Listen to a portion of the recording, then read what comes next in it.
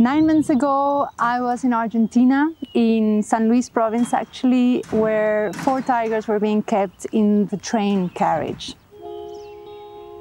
All that they have known before from human beings was a lot of neglects, a lot of punishments, a lot of treating them as if they were not even worth being taken care of.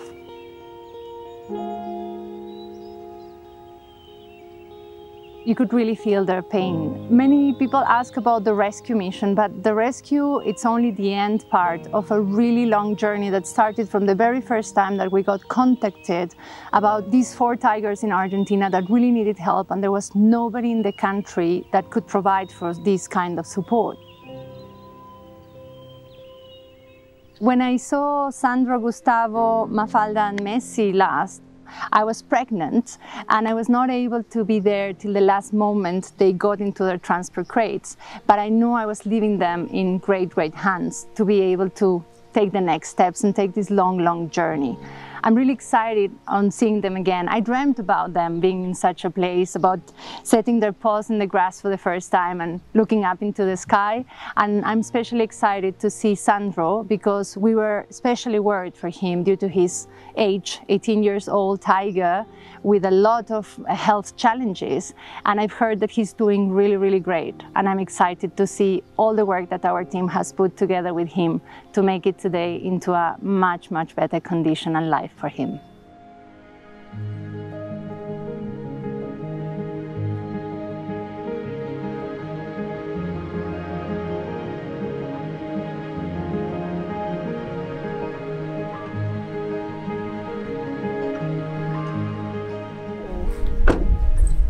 Already? Yes. Exciting, no? To see them the first time now live here? Yes. At LIONSROCK? Yes, in the place where they actually belong. Yeah, I agree.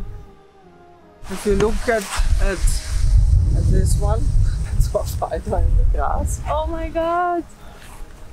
And then here is Gustavo on the left of her. Wow.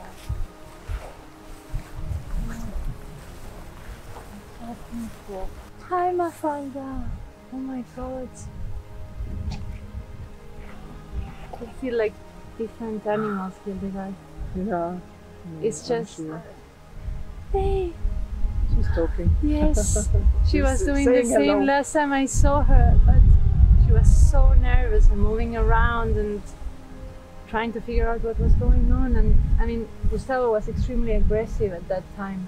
Seeing him lying down, it's already a huge thing for me. He wouldn't stop moving, you know, just coming and going and pacing and completely out of control. And now he's just, they are both just relaxing. It's amazing. It seemed impossible when we were there, and especially seeing that place. And I know that they have so many conditions, but all things considered, I think one of the things why big cats can be kept so long in such bad conditions is they're so resilient. It's like really wonderful to see how they rehabilitate at the end and how they start blooming and getting into their own personality, and also, you know, their whole behavior and the freedom that they have more or less here. The next phase is, as it was a very urgent rescue, we had to provide a temporary enclosure, which we luckily have, where I think they have still 100 times more space than they ever had, but it's not their final home, so to say. So we have started building now on the opposite side here, not far away. We have started to build their permanent enclosures, which also have a house. It's not only the size of a big enclosure which counts, the rest of the care and seeing them and understanding them, I think, is much more important than just, yeah, here you have your enclosure and be happy, yes. Not many people would actually live in those surfaces in many of the developed parts of the world. So expecting 4 of them to live there was just criminal. And now having this perception of this immensity and just being able to look beyond and just not have to worry about what they're gonna eat, if they're gonna be mistreated, if they're gonna be attacked or anything like that. is mindfulness, is just being in the right time and place. And I think that's the best that we can offer in our sanctuaries and in places like LIONSROCK.